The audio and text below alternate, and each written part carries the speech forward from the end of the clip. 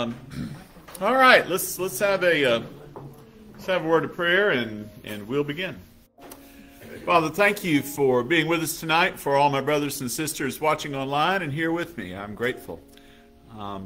So, Father, just give us your Spirit so that whether we're watching right here near the church or up in Virginia or Georgia or Utah or Kentucky, wherever folks may be, Father, just be with them and bless them and open up your word to us, Father. Give us your word. Give us your Spirit so that you may teach us and we hear what it is you need us to hear. And as we pray later, Father, just search our hearts, Lord. You know our needs. We thank you, Father, for helping us to pray. So be with us, Lord, tonight. We are grateful. In Christ's name, amen. All right. So tonight, we're going to try to finish up chapter 4. Let's see, Jimmy's watching, the Reardons are watching, Jane and Dave are watching. So we're glad you guys are all there. Verses 11 through 17. Tonight we're going to start with verses 11 and 12. Do not speak against one another, brethren. He who speaks against a brother or judges his brother speaks against the law and judges the law. But if you judge the law, you are not a doer of the law, but a judge of it. There is only one lawgiver and one judge, one who is able to save and to destroy. But who are you to judge your neighbor? I just wish James would just be more plain spoken. So he shifts gears here a little bit, but he's staying with a general theme, and that is the issue of pride and how it negatively affects our life in the kingdom, our life in the church. He's still talking about the sin of pride. In the previous verses, he was talking about how our pride gets in the way of our relationship with the Father. Here, he begins speaking by how our pride gets in the way of our relationship with one another and causes disruption in the church.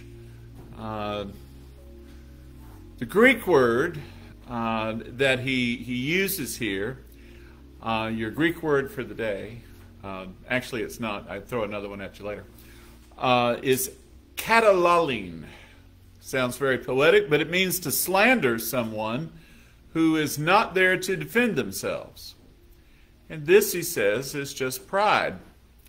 When we tear someone down behind their backs, it's almost always to either bring them down so that we look better, we are built up, we are made to be more important, or at least we're pulling them down to our poor level. What is it that misery loves? Company. And the last thing a bunch of miserable people want is somebody who's happy. And so the miserable people tend to want to try to tear down that one to pull them down to their level. Some of you have had the chance to meet our daughter. Some of you are friends with her on Facebook. And the question I get asked when I'm around her coworkers and so forth is she really always this happy? And the answer is yes. When she was 5 years old, she woke up happy. She's never woken up grumpy a day in her life, as far as I know.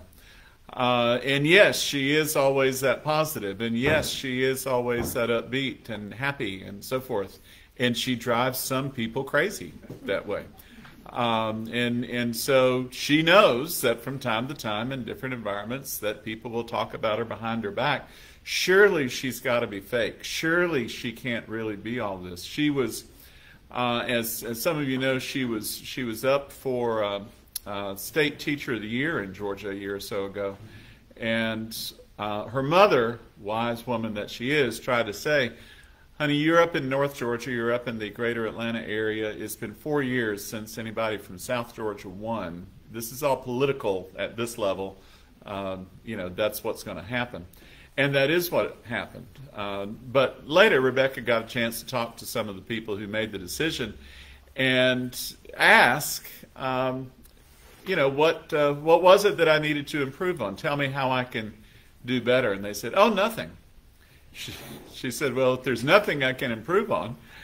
And she kind of left the question hanging out there. And they said, well, frankly, we just didn't think that you could really do all the stuff that you did.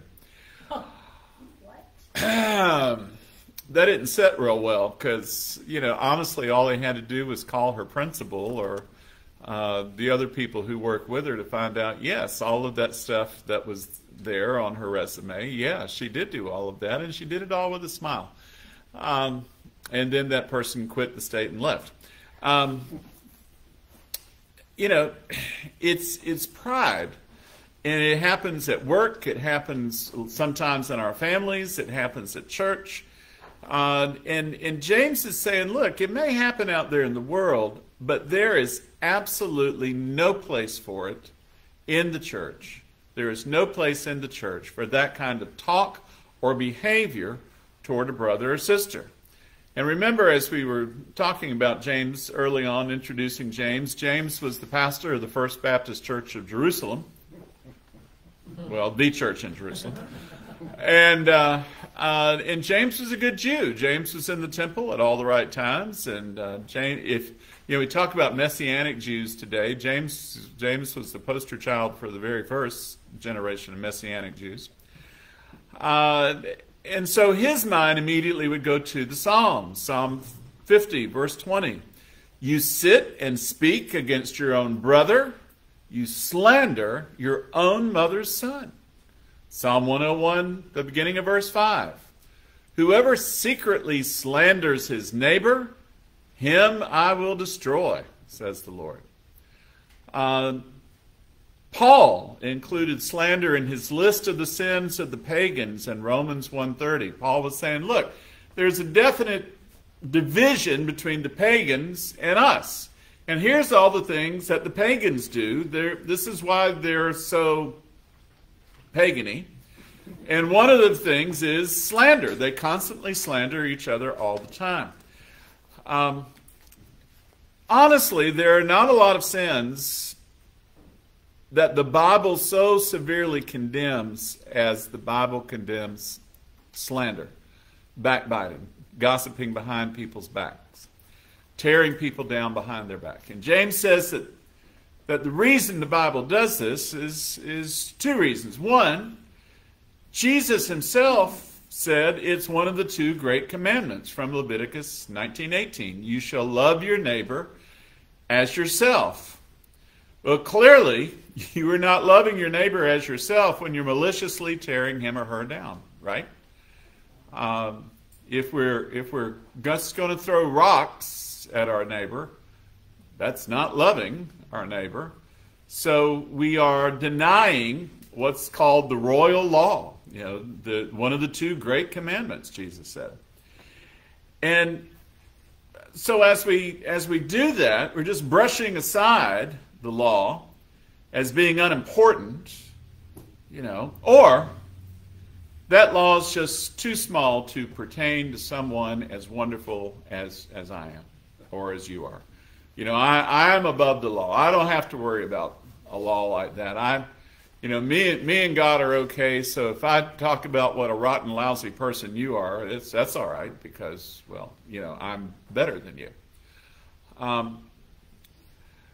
So you're making yourself, James says, a judge of the law, the very law of God itself. And so when you do that, you're condemning yourself. And he said, secondly then, if you're going to condemn the law of God, you're putting yourself in God's shoes. And isn't that what we do all the time anyway? What was it the serpent said to Eve?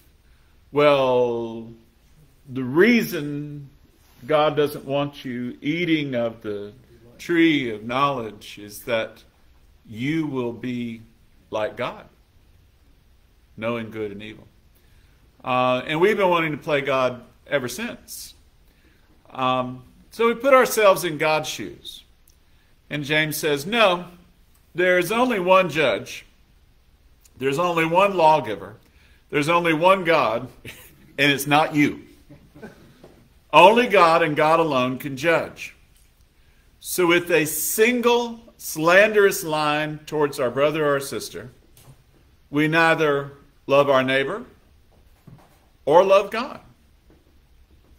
Well, so then, basically having made you feel good about yourself. See, I got to tell you folks, as a preacher, the idea, when I hear, like you put a bunch of people in a room together and you say, what do you hope to get out of a worship service? And you hear people say things like, well, I just want to feel good about things when I leave. Maybe that's the exact opposite of what needs to happen. If the preacher is there to help you feel good about yourself, then maybe he's not doing his job.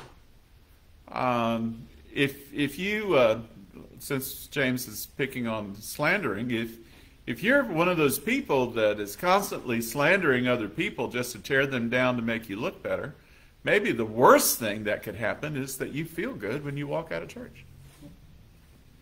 Verse 13. So come now, you who say, today or tomorrow we will go to such and such a city and spend a year there and engage in business and make a profit. Yet you do not know what your life will be like tomorrow. You are just a vapor that appears for a little while and then vanishes away. Instead, you ought to say, if the Lord wills, we will live and also do this or that. But as it is, you boast in your arrogance, and all such boasting is evil. Therefore, to the one who knows the right thing to do and does not do it, to him it is a sin. So James is still attacking our pride, but he shifts a little bit from our interpersonal relationships to where pride has made a home right here in our heart. This is where pride lives, warm and safe, happy. Pride tends to be the source of our pronoun problem. I've often said the biggest problem Christians often have, or people in general have, is a pronoun problem. We say, I will do this, or look at what I have done, pointing to ourselves. Years ago, after a sparkling career as a grocery bagger for Winn-Dixie, I pushed on to stock boy at a shoe store, really working my way up in the business world. And one of the guys I worked with, one of the salesmen, he was the kind of guy who could sell anything to anybody. And I know that somewhere today he's no doubt working in a either used cars or a CBD plant. And he had a song that he would sing. And it was funny because we knew that he partially meant it. It's a song that he twisted a little bit. The original song was, "You're just too good to be true. Can't take my eyes off of you," right? Lovely little Valentine's Day love song. He turned it around to say, "I'm just too good to be true. Can't take my eyes off of me. Hey, oh, I'd be like heaven to touch." Yes, so go ahead, okay. And all of us would like, I don't know whether to cry or,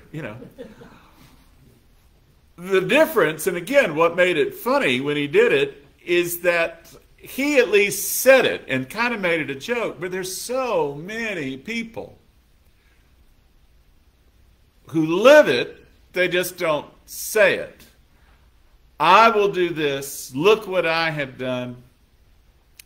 There was a fellow who was president of the Georgia Baptist Convention a number of years ago when we were there, and he made some statement in the newspaper that caused a lot of attention for about 10 minutes. And I was at a pastor's meeting the next day, and one of them said, "What do you mean by that?" Somebody said, "I don't know, but it didn't sound right."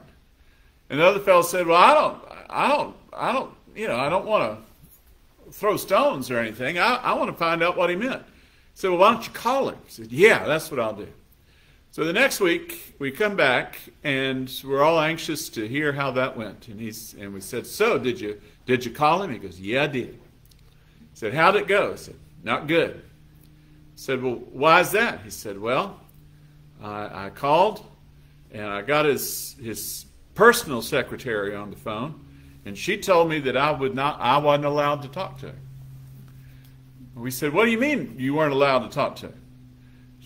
He said, "Well, I told her that I was another Baptist pastor here in the state, and from one brother to another, I just wanted to get on the phone with him for a few minutes, and she told me no." "Well, why?" And she said, "Well, frankly, he doesn't have time for the likes of you." I'm just too good to be true. My grandmother loves my preaching. Yes, she does. She tells me all the time I'm the best preacher she's ever heard. And she's old, so that's a lot. The way that our pride just it's that person that pushes their way to the front of the line because they want me to be up there. The Jews were great commercial traders of the ancient world. They were very, very good at doing that, and partly because they learned it. If you look at a map, Israel is right in the middle of the trade routes from east to west, and they learned commercial trade, and they were very good at it. They got good at it, and so whenever the Romans would build a city, the Jews were often invited to come to be citizens of the new city. Philippi, for instance, would be a Roman city that the Romans just built and invited the Jews to come. That's why there was a synagogue there. They would offer instant citizenship in the city because they knew that by doing so, the Jews would bring money and commerce to the city. So it was not uncommon for a Jew in Philippi or Jerusalem or anywhere around the Roman Empire to say, "Well, I'm going to go to this city or that city, and I'm going to do business here, and I'm going to be here for a year and make a profit." But what's the old saying? Man proposes, but God disposes. Remember in the book of Acts, that man Saul? He had a plan. He was going to go to Damascus. He had business to take care of in Damascus. But God had other plans. That same man years later had plans to go into Bithynia. If you get your Bibles out and open the maps in the back as you're looking at the little arrows of Paul's second missionary journey, he's going straight from south to north up through Turkey, and he wants to go all the way up to the Black Sea. And one of those things that just drives me crazy, all the Scripture says was, and the Holy Spirit prevented him. What did the Holy Spirit do? How did the Holy Spirit do that? How did that happen? And so he wanted to, when that didn't work, then he wanted to shift just a little bit, and the Spirit of Jesus said no. And so if you look at the little arrows on the map of the second missionary journey, Paul goes up to here and is stopped. He's got plans. He's got stuff to do over there. And the little arrow makes a 90-degree left turn towards the west. And he heads straight towards the coast. And he sits there.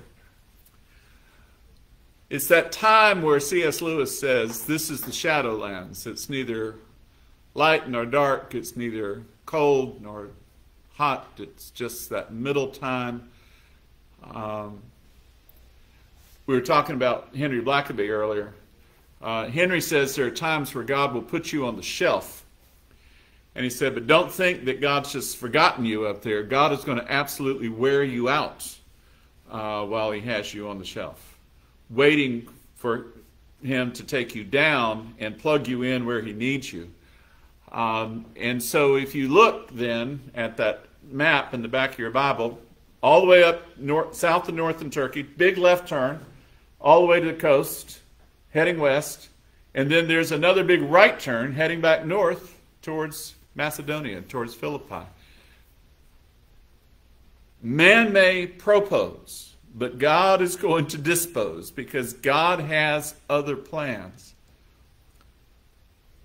Proverbs 27:1 says, "Do not boast about tomorrow, for you do not know what the day may bring forth." Who are you, James is asking. I love that. Who do you think you are to say that you're going to do anything tomorrow on your own? No. But James makes the point that the uncertainty of life is no reason for fear or inaction. Verse 15 says, "Instead, you ought to say, if the Lord wills, we will live, and also do this or that." Yeah, life's uncertain. All those years we lived in Atlanta, and that's kind of funny. We've got a couple of folks here who've got kids in college in North Georgia or at Auburn, and to get to Auburn from here, you've got to go to Atlanta and hang a left.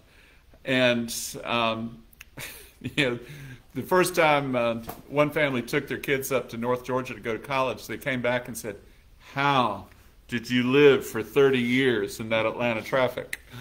And, well, the short answer is you know when to avoid it. You just don't get in it. You learn the little side roads, the back roads that are actually just as fast as getting on the express lanes. But, I remember sitting there one day at a traffic light on my little side road, and this girl comes on the radio, and with this perfect monotone voice, she's giving the traffic report. And there's an accident with fatality on this interstate, and there's another accident with multiple fatalities on that interstate, and there's another accident with multiple fatalities on this interstate. And I'm thinking, here's about 10 people who just got up on a regular day to go to work, and they never made it to work. They either made it to heaven or hell.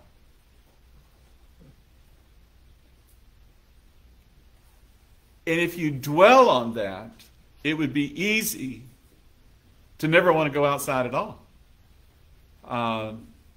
Think back just a couple of years ago, when basically what the CDC and everybody else was saying, if you leave your house to go to the grocery store, you're going to die.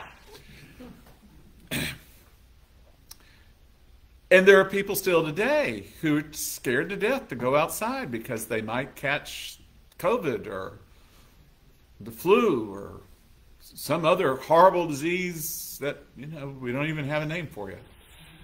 And James is saying, no. You just trust God. You just put your trust in God. Life's uncertainty is not the reason for us to hide or be paralyzed by fear. No, it's the reason for our complete dependence and trust in God. That's what life's uncertainty is for. Where do you put your trust? Do you put your trust in the other drivers out on the interstate? Or do you put your trust in God? Do you put your trust in all of the geniuses on Wall Street? Or do you put your trust in God? Do you put your trust in who's ever sitting in the White House? Or do you put your trust in God? This is what James is saying.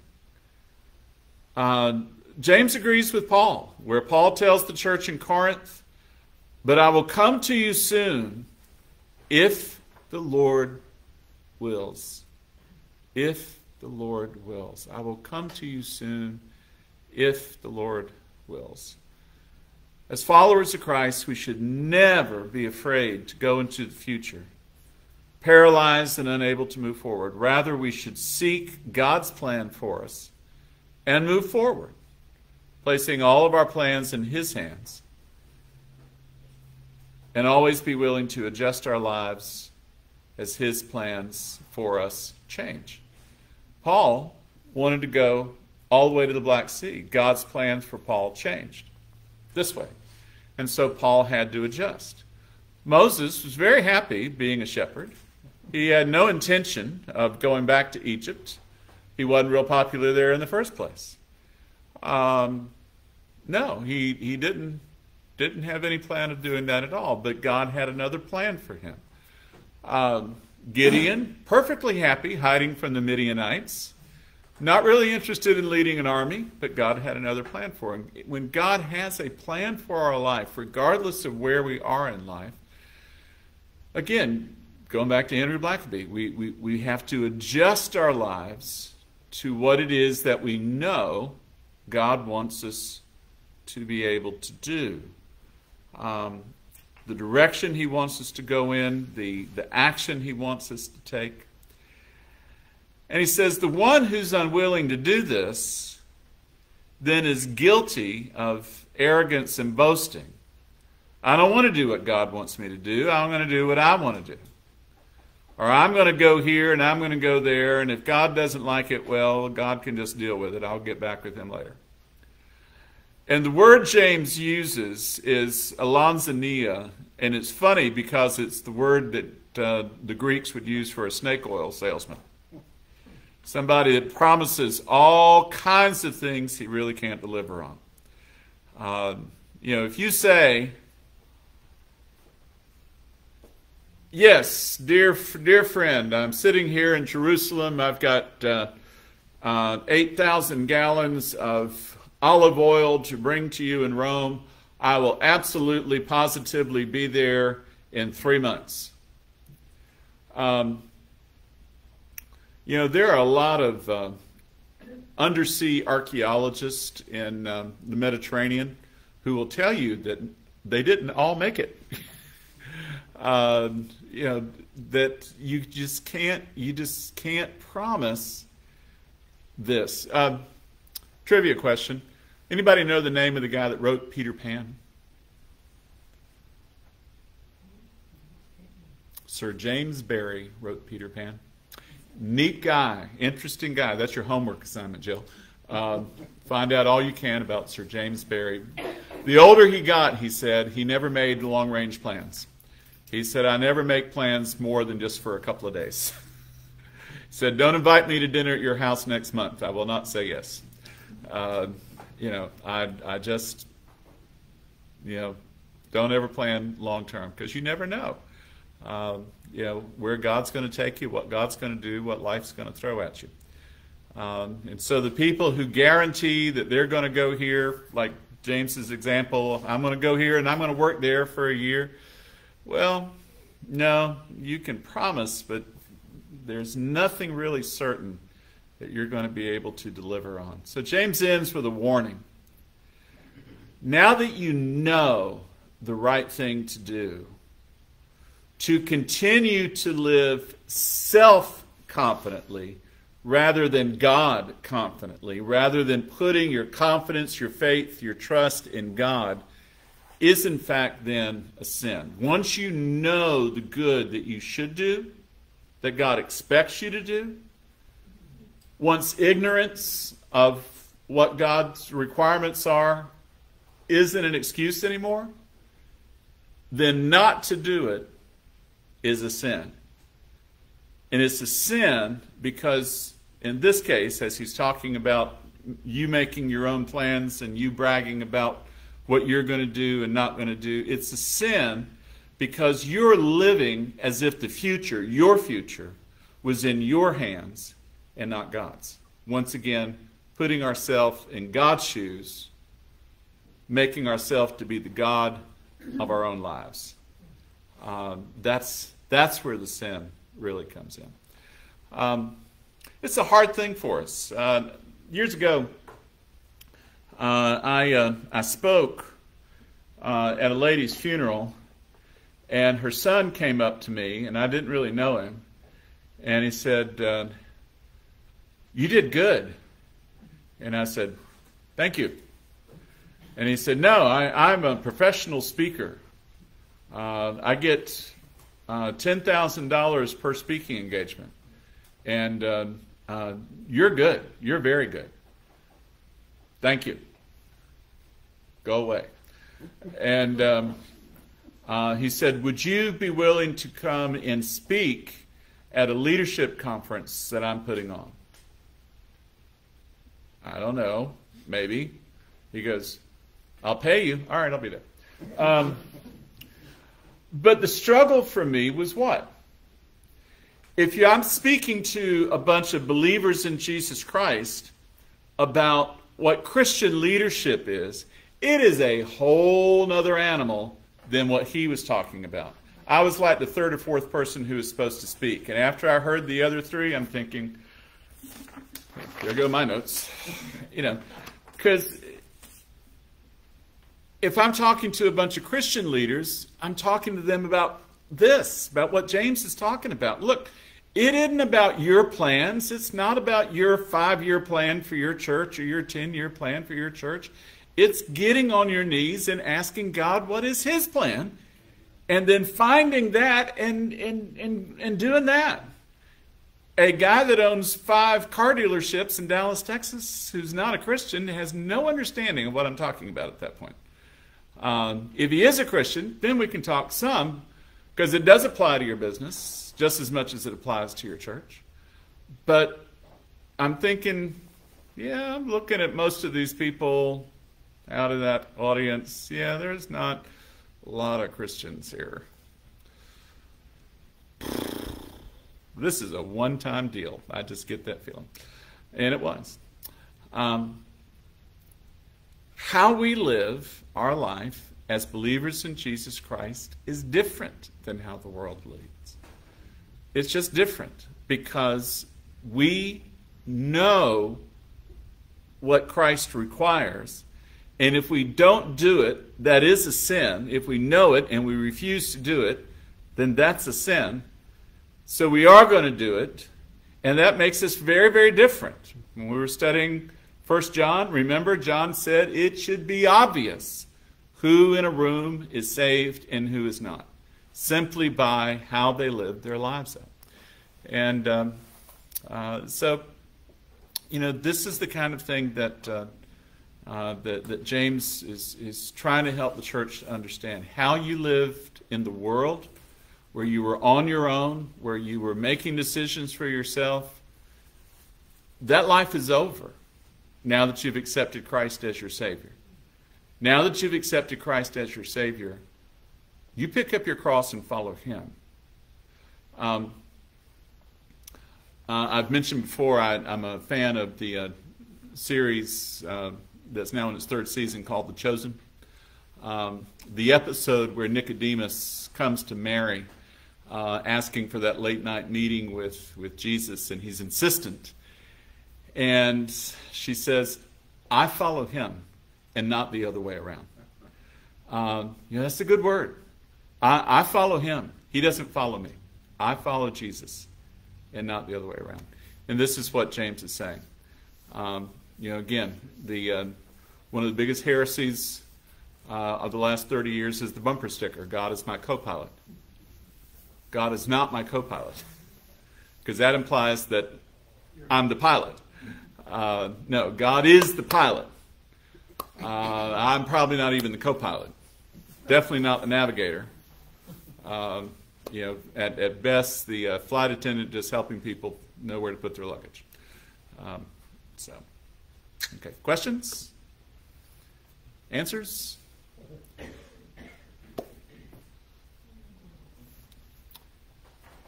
Anybody unhappy? Okay. What did you speak on to that group? I really did shove my notes aside. I'm going, I can't do that.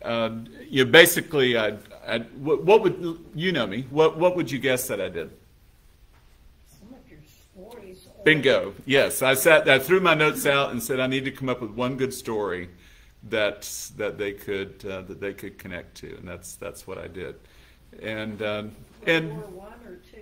No, just one long one. I was on and off in about 10 minutes. And but you know what? Because I didn't take 45 minutes, all of them are going, hey, that was great. Yeah, that was really good. Best Wow. speaker of the Best speaker of the day, said everything he needed to say in 10 minutes. Sign him up. And the guy that asked me to speak was a little, on the one hand, everybody's going, yeah, he was great.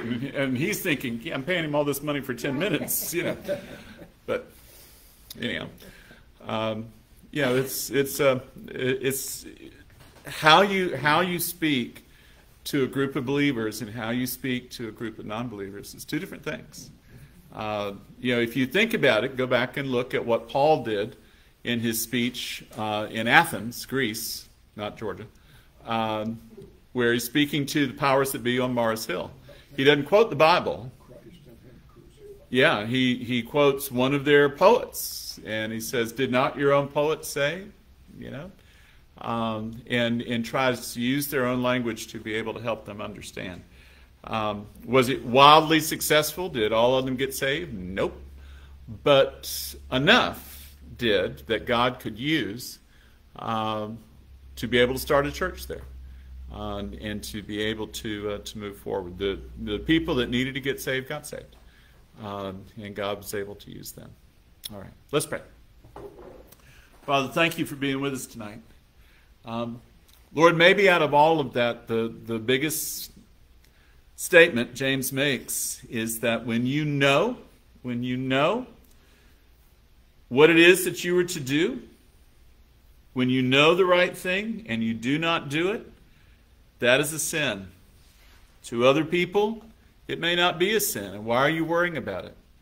Well, because they don't know what I know. You've given me an insight and an understanding, and I know that if I don't follow what it is that you want me to do, it's a sin. And so I can't do option number 2. Just not going to work.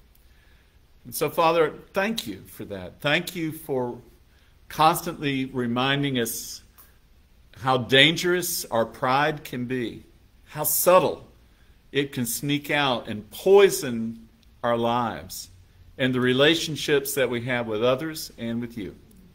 And so thank you, Father, for the word of James as he speaks to us, for the way that you use him to speak to our hearts.